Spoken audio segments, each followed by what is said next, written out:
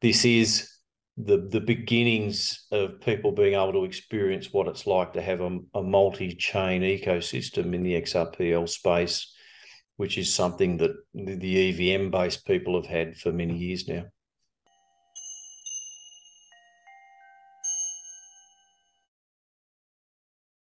Hey everybody, it's Eddie from Tokyo. This is your cryptocurrency update from Japan. That was Scott Chamberlain. He's the co-founder of Evernode. That is the layer 2 smart contract app on the Zahao network. I updated my ZAM wallet. Now it's been rebranded as Zaman, and that is to version 2.6.0. It's super easy. I mean, super easy. In this video, we have some huge news for the holder of the digital asset XRP, and I really do mean huge news. But just to finish this train of thought, if you want some help in that upgrading to the new version, the XRPL services has an update with some tools that they have built on an X app. And yeah, the process is very simple. And you will get 2 Zahao tokens for free, which then you can play with on the network. And one of those things you can do is set a new trust line. Now, if you're thinking to yourself, oh my gosh, I just don't know how to do this trust line business. Well, let me show you someone who's done a very good video on that. Thanks to XRP Bags, he did a fantastic video on how to add the Zahao network to your ZAM, or now what's called Zaman app. I think this is going to be like Twitter, where, we say formerly Twitter, now the X platform. Eventually people are going to drop Twitter, and I think eventually people are going to drop the word ZAM also and just use Zaman. But in that transitionary period, I think we have a tendency to want to use both names. And then you can set that Evernode trust line, and he'll show you how, and it's a very good tutorial. I'll put a link to it in the description of this video. Now, Scott is going to be at the XRP conference on the Gold Coast in Australia, which takes place in March 2024. And if you've bought a ticket, you know that we are using the BPM wallet, and they have this NFT ticketing system, which is very, very smart. So if you did buy a ticket, you'll want to download their app to get that NFT, which gives you the event security as an attendee. Allow me to play just the rest of that clip so that you can see we are in the beginning of this multi-chain XRPL ecosystem, and it is a brave new world. Yes, a brave new world. Have a listen.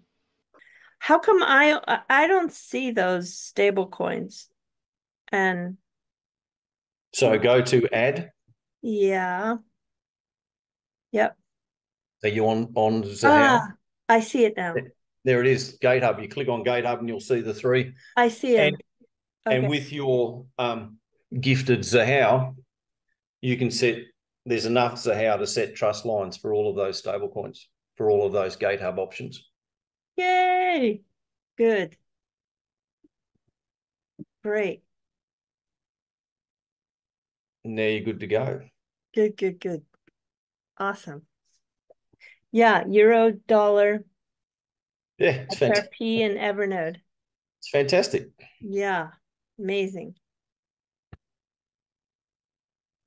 And then that means there's Zahao back on. If you go back to the XRP ledger and go to add tokens, you'll see that one of GateHub's options is Zahao. It's an ecosystem.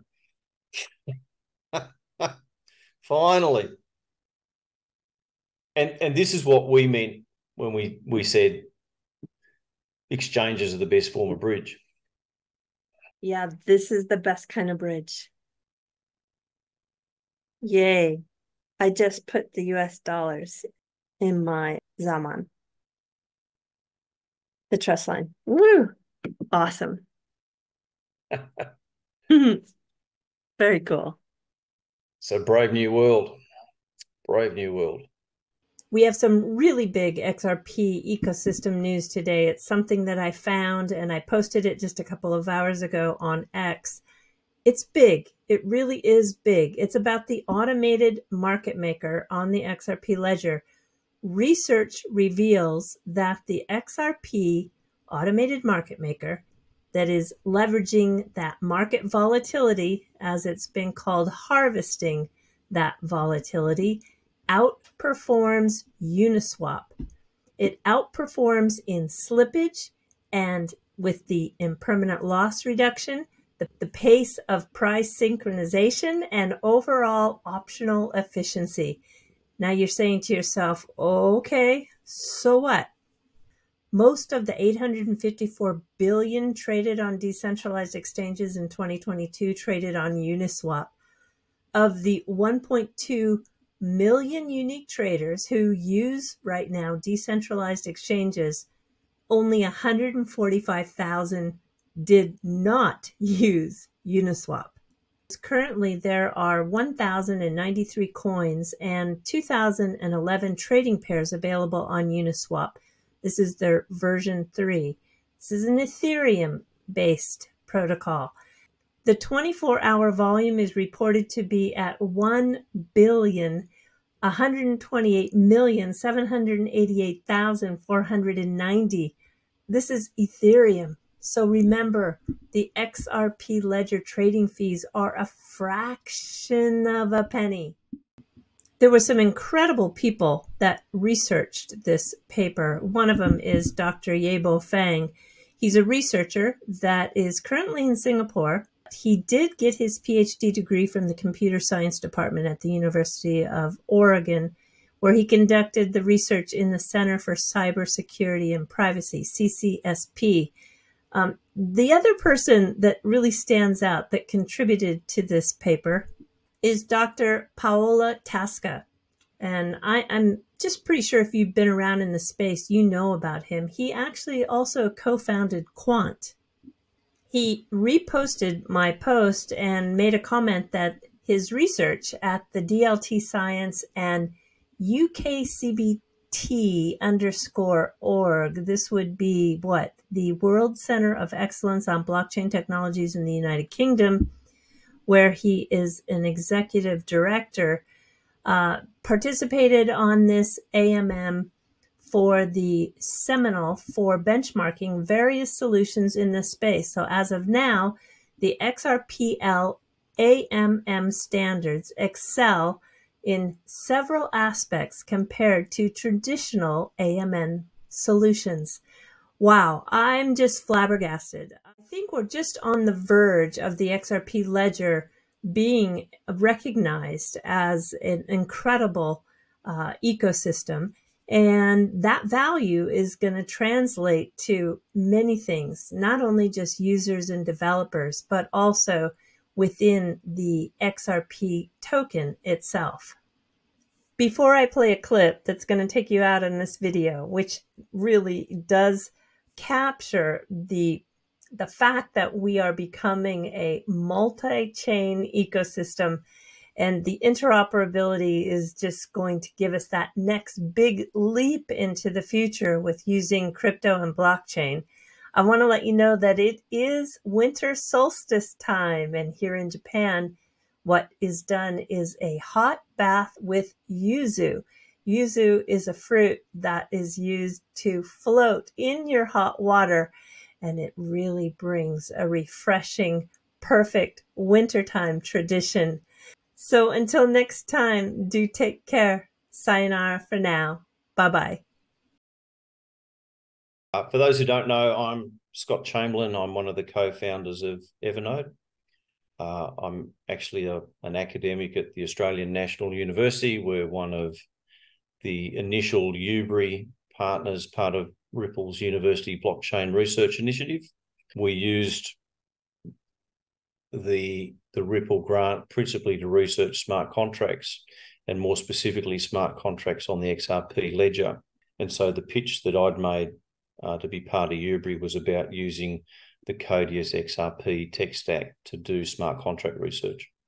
And that research was all about you say smart contracts can do X. Well, let's find out if that's true. Let's pick a use case, build a working toy, do what we can to try and prove whether that use case can be done technically and also legally. And the first use case that we targeted was decentralized identity. So we came up with a self-KYC solution on the XRP Ledger.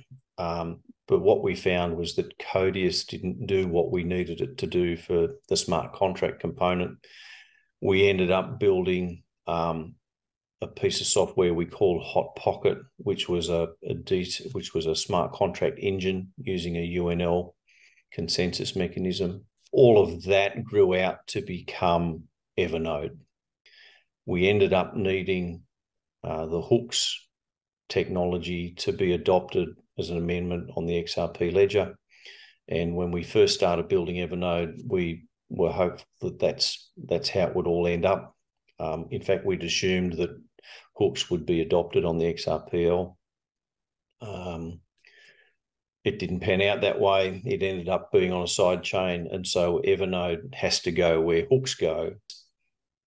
We had nearly 40,000 registrants for the airdrop. And there are, last count, there's about 16,000 accounts created on Zahao. It'd be very nice to have all 40,000 people bring their accounts across to Zahao before we launch.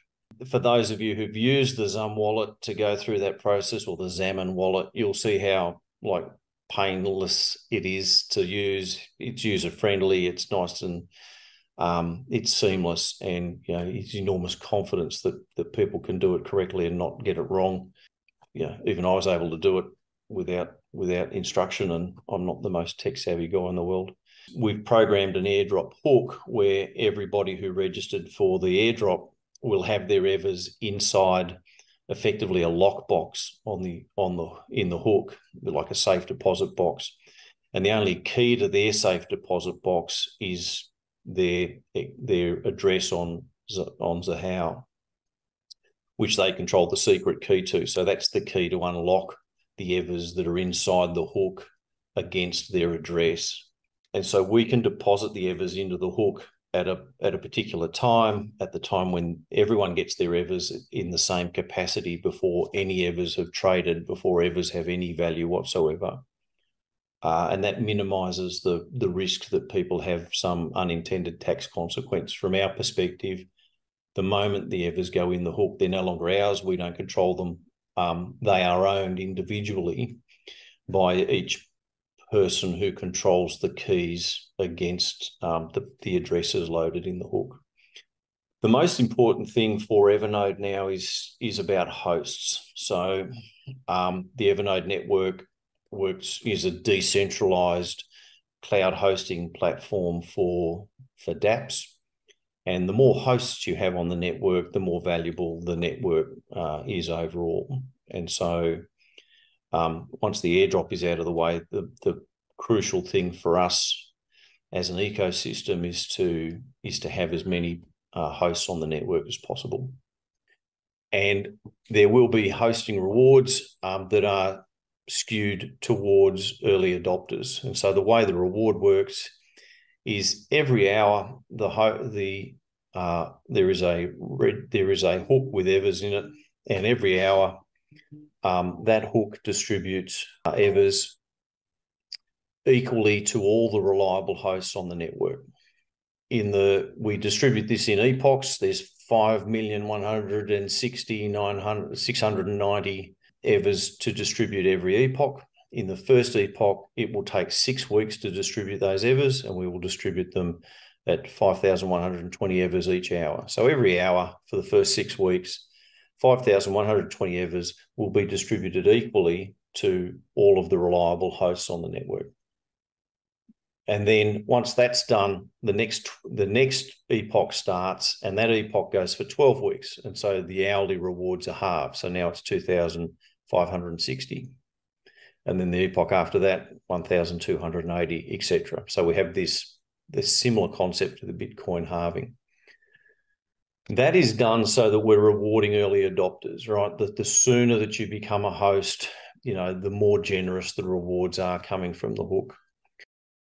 It's not complicated, like it's not hard to do, and the team's done quite a reasonable job of making it as simple as possible to do, which is that's been very good of them to do that. We're going to touch base with Eri again on the 17th of January, 2 days after our launch. And hope you join us again then. We'll talk a little bit about the launch process and how it all went. But we also then want to talk about the next most important thing after getting lots of hosts, which is getting lots of devs. And so we'll look at the sorts of things that you can build on Evernode, and talk a little bit about the codathon that is coming up as part of the XRPL conference on the Gold Coast. Okay.